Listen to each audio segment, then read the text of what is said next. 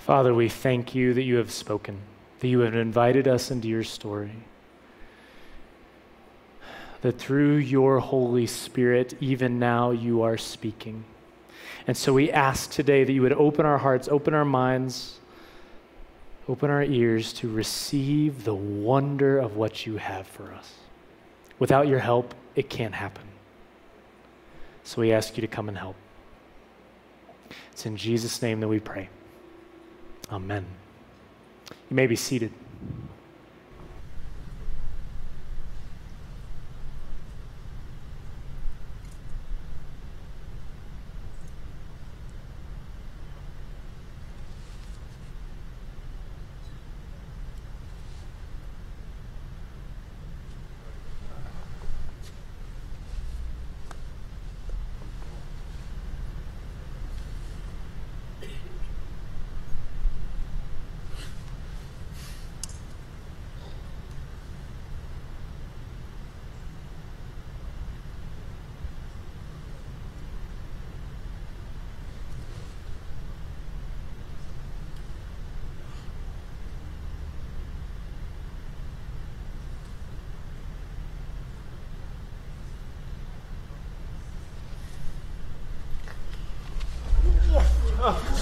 Hi, good. There you go.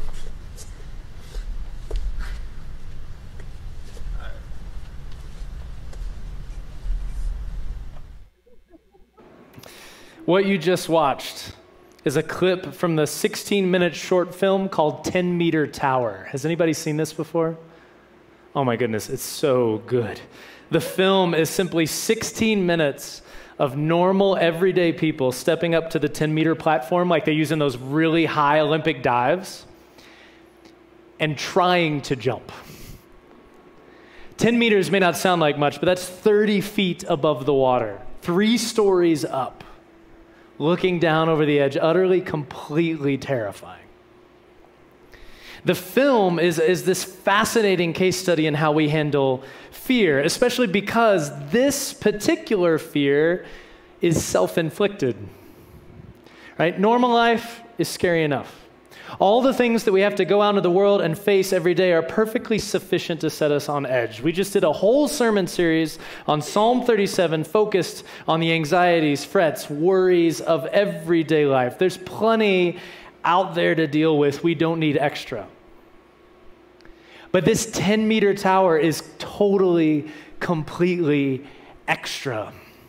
The participants were given $30 to just walk up to the top and be filmed. There's no prize for jumping. There's no cash taken away if they don't jump. But by taking that $30, they're invited into something much deeper, much crazier, much wilder than what they would face in normal life. And as you can tell, it absolutely wrecks them for 16 minutes straight in the video. Watching this video actually brought to mind our gospel passage, which we're going to be preaching on for the next 3 weeks. That first meeting between Jesus and the disciples after the resurrection in John chapter 20, verse 21. They're afraid, the text says. Afraid of the religious leaders, afraid of going the same way that Jesus had just gone. And they're afraid with that like extra layered on kind of fear.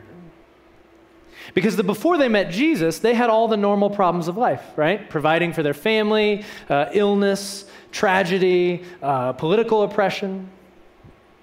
But after they met Jesus, oh man, they had all those problems and so many more problems. Being with Jesus was just like problems on top of problems. Problems with their families of origin as they left them. Problems with provision. Problems with feeding gigantic crowds, not just your own family. Problems of religious persecution. Problems of everyone deserting your rabbi who you've put your entire trust in a couple different times. And then problems of fleeing for your life while your rabbi is being murdered by the state. Problems of wondering whether you're next. More Jesus, more problems. There's a bumper sticker for you. But then the same Jesus who was crucified, who had led them into all this nuttiness, shows up and invites them into something even deeper, even wilder, even crazier than what they had yet known. He invites them up to the spiritual equivalent of the 10-meter tower. John 20, verse 21. Again, Jesus said, "Peace be with you. As the Father has sent me, I am sending you." As the Father has sent me, I am sending you. We need to recapture the wonder of this. Jesus is inviting his very ordinary disciples into the same extraordinary work that he was sent to do. Nothing less than making everything right again. He is inviting them to take a place, their place in the work of healing the world, the work of forgiving sins, healing bodies, resisting oppression, loving enemies, seeing the unseen, feasting with the broken, bearing witness, challenging people to make a decision, calling out hypocrisy. He's inviting them into everything that we think of as evangelism and everything we think of as mercy and justice. He's inviting them to foster restored relationship with the Father and restored relationships with one another. He's inviting them to lay down their lives and be filled with the power of the Spirit who raised him from the dead. He's doing nothing less than inviting them into the mission of Father, Son, and Spirit that is making all things new. I mean, you couldn't get any bigger. It boggles the mind what he's inviting them into and therefore inviting us into. Because it's not just these 10 who happen to be in the room who live into this. The whole church, through the centuries, has found themselves on that tower. Right? In every age, every nation, every local church, the resurrected Jesus continues to walk into rooms filled with fearful people and say, nobody stays, everybody's sent. Now, I know that many of us struggle with purpose and meaning and why we're here and how we spend our days and weeks and months and years and decades, because they're all just flying by and we wonder where they went and they wonder if it meant anything. But friends, we know why we're here. I know your purpose, and that's not because I'm special. It's an open secret. It's not a mystery. You are here to join Jesus in his work of healing the world gone wrong. Your purpose in life is to be a part of the kingdom of God coming on earth as it is in heaven. If you feel kind of stuck in that because you don't know exactly where your niche is, don't worry about it. Just start trying things.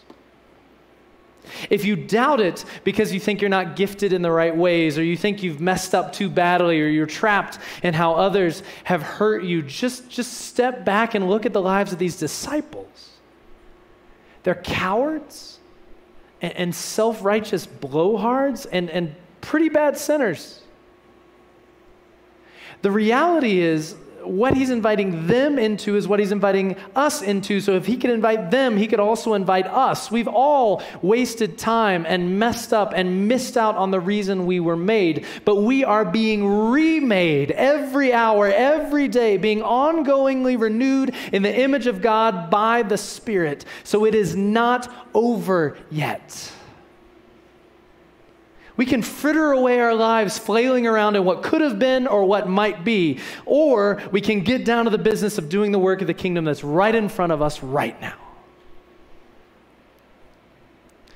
Now, sometimes that's going to mean doing ordinary things in ways different than the world or your sinful nature are telling you to do them. Most of what Jesus did was oddly normal.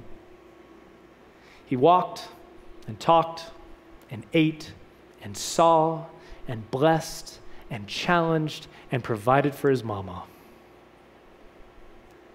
Right? So many of our days are filled with raising kids to love God, to care for our parents, to bless neighbors who hide, to give away money when we're not sure we have it to give, to live with integrity at work, to spend time in prayer when our to-do list is long.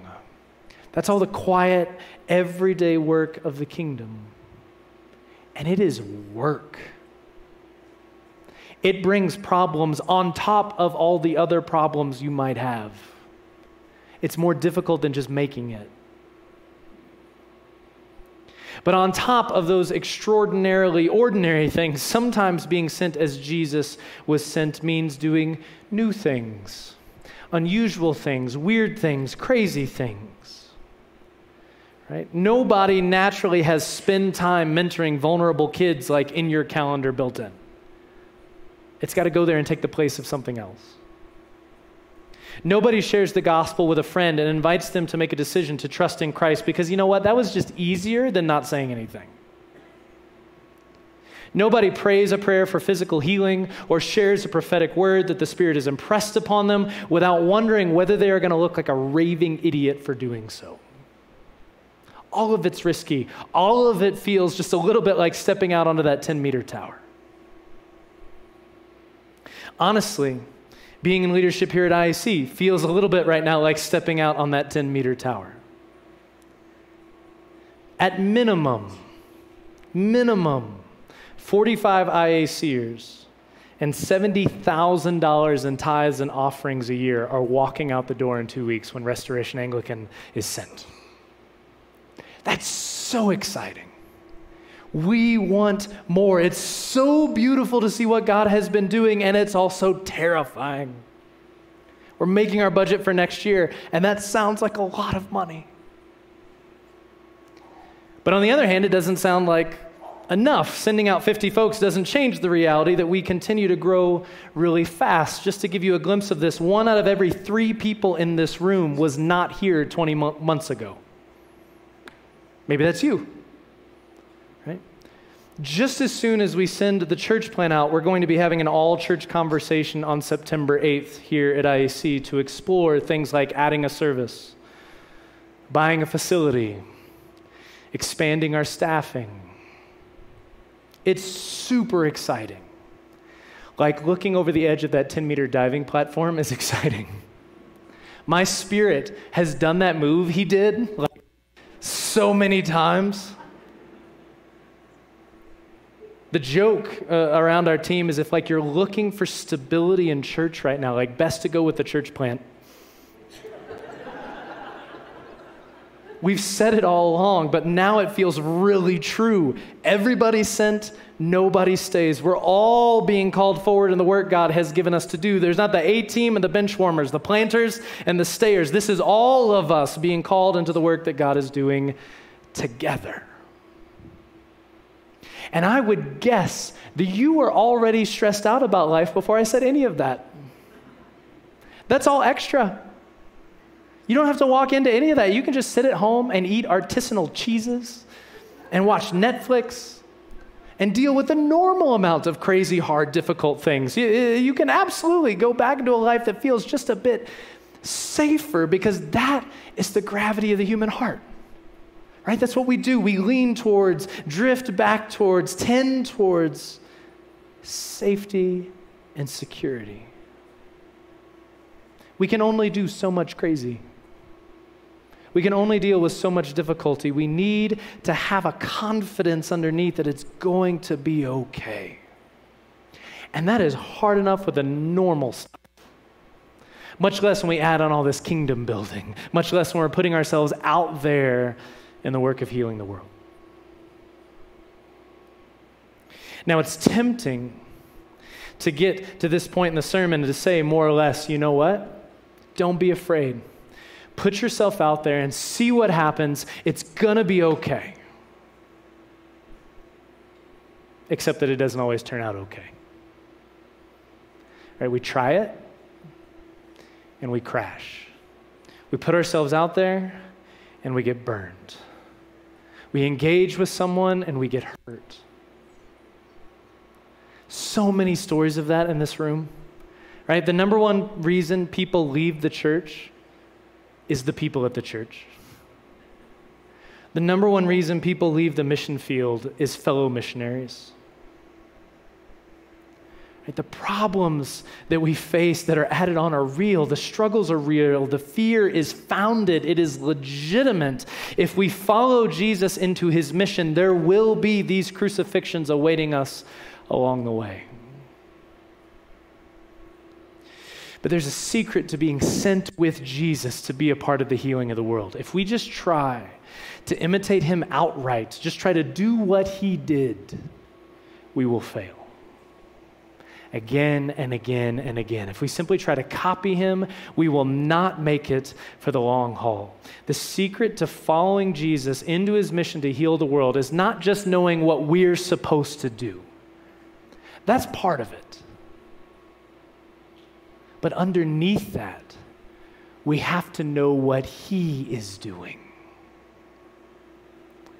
And what he is doing is surrounding us, enfolding us, carrying us, protecting us with an abundance that ensures that we are more safe and secure than we know. Verse 21 again. Again, Jesus said, "Peace be with you. As the Father has sent me, so I am sending you." Notice that word again. It's there because he already said a part of this just 2 verses earlier. On the evening of that first day of the week, when the disciples were together with the doors locked for fear of the Jewish leaders, Jesus came and stood among them and said, "Peace be with you." He says it twice. Now, this was, of course, the stock greeting of the Jews, actually still is, much like "what's up" for a certain generation of Americans, or "salam alaikum" in the Muslim world. It's a blessing that had become sort of a stylized form of hello. But on Jesus' lips, at this moment, entering this locked room with these people, in that fear, it became so much more. We can tell the disciples didn't get it at first because he had to say it twice. "Peace be with you." Freak out ensues. Like, oh, hold on. Peace be with you. We cannot join Jesus in his mission, in his sentness to heal the world for the long haul, unless we hear these words addressed to us and for us. Peace be with you. The word peace is a translation of the Hebrew word shalom. Such a rich word. It's not just the absence of hostility or an emotion. It's a wholeness. It's a completeness. It's the abundance of flourishing. It's the world the way it's meant to be, full of joy and contentment and satisfaction. That's what shalom is. It's where everything is trending because of what Christ has done. And in this blessing, that shalom is spoken towards us, placed on us, given around us by the one who carries that shalom in himself through the resurrection. It takes the whole rest of the New Testament to play out what this peace be to you means for us. Right? According to Ephesians, we have every spiritual blessing in Christ. We are chosen, forgiven, adopted, anointed. We have died with Christ. We are raised with Christ. We are seated in the heavenly realms, and our lives are hidden with Christ in God. We are his beloved children. There is so much still undone, but there's the promise that one day everything left undone will be done, and the Holy Spirit we have now is the deposit, the source of hope that God is moving things in that direction and giving us eyes to see the ways in which he is doing it. That peace is given as gift. And it is with us. Peace be with you. The emotion that comes along with this is part of it, but it's not just the emotion. That waxes and wanes. It's not always with us. This shalom is a state of being. an identity, an office we've been welcomed into, a status, a license that we carry with us. This shalom is surrounding us, embracing us, carrying us, walking with us. We may not feel it, but it shapes our feelings over the long haul. We may not see it, but we see the fruits of it over months and years and decades. This abundance does not desert us when we turn away from God and return to us when we get our act together. It is a sticky gift. It clings to us even when we do not have the strength to cling to it. Peace be with you. Y'all, actually, it's the plural. You broken, battered, confused, doubting, all over the place people, this peace is with you. People struggling to figure this out together. People who are afraid of one another, who are hurting one another, who are tripping over one another, who are trying to encourage one another and end up just saying dumb things that don't help. This peace is with you. It's not just your private experience, it's a shared inheritance. It's the well from which we all drink, the table around which we all gather, the unity that binds us. This is our inheritance. And this is where the invitation to be sent starts. The invitation to go starts with the confidence that He stays. Being sent begins with the assurance that we are surrounded by Him and His abundance, and we couldn't escape it if we tried. We know this is true, not just because Jesus says it, but because Jesus lives it. Right? All throughout the Gospels, we see that Jesus was completely, totally confident that our Father was for Him. Right? At the baptism of Jesus, the Father says, "This is my Son whom I love. In Him I am well pleased." That kicks everything off. And all throughout the Gospel of John, we see these glimpses of what's keeping Jesus going. John 8:54, the Father glorifies me. John 10:15, the Father knows me. John 11:41, Father, you always hear me. John 15:9, the Father loves me. John 17:2, the Father has granted me authority. John 17:10, all you have is mine. John 17:24, you have given me glory because you loved me before the creation of the world. Friends, there's nothing I just quoted about Jesus that is not also true of you when you are in Jesus. All of that is true of you. His whole life and ministry was built on this rock-solid confidence that his Father was for him and with him, leading him into shalom, coming from shalom. So that even at the moment where that seemed least likely, seemed least realistic, seemed least believable, where everything in his experience would be screaming, he's not here. He was able to say, into your hands I commit my spirit.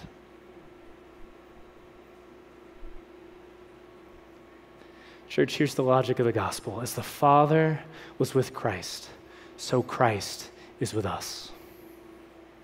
As the Father knew Christ, loved Christ, shared with Christ, glorified Christ, gave authority to Christ, heard Christ when he prayed, so Christ does with us. His relationship with us is the mirrored reflection of the Father's relationship with him. That's the shalom that we rest in. And it's from that shalom, from that confidence, that we can plant churches and speak the gospel and serve the poor and parent our kids and give generously.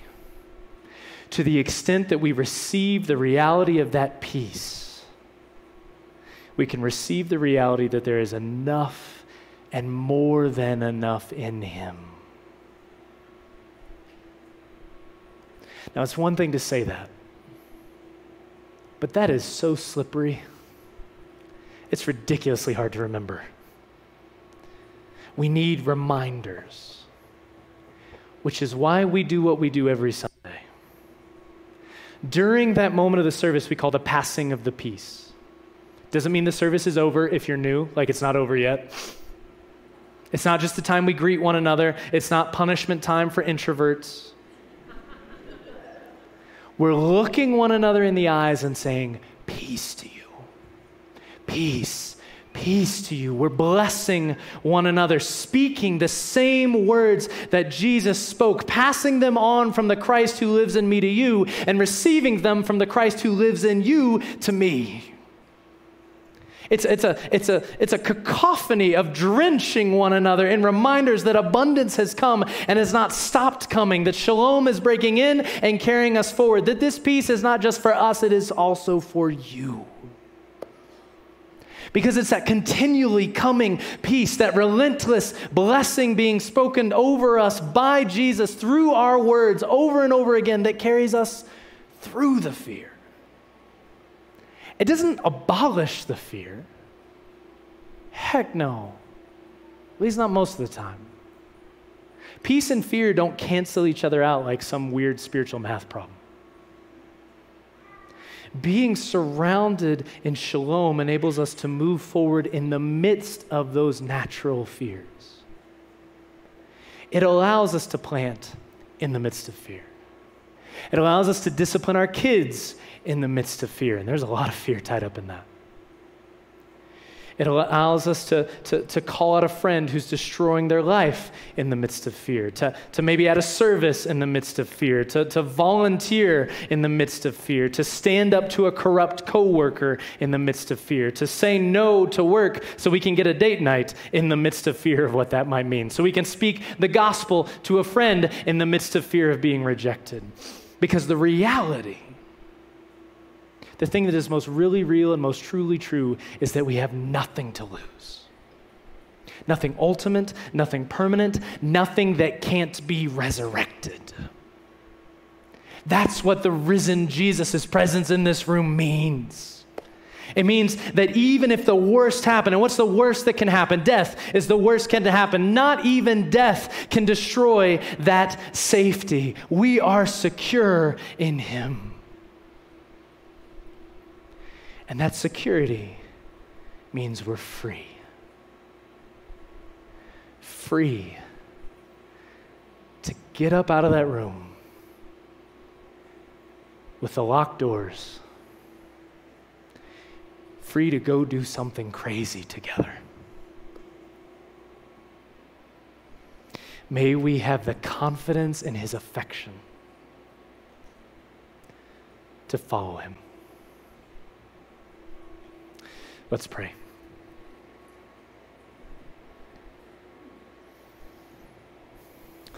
Father, we thank you for sending your Son. And we thank you for the audacious privilege of being invited to join him in his work. Father, in the places that we count ourselves out from that, would you draw us forward? Would you fill us with your Spirit by faith?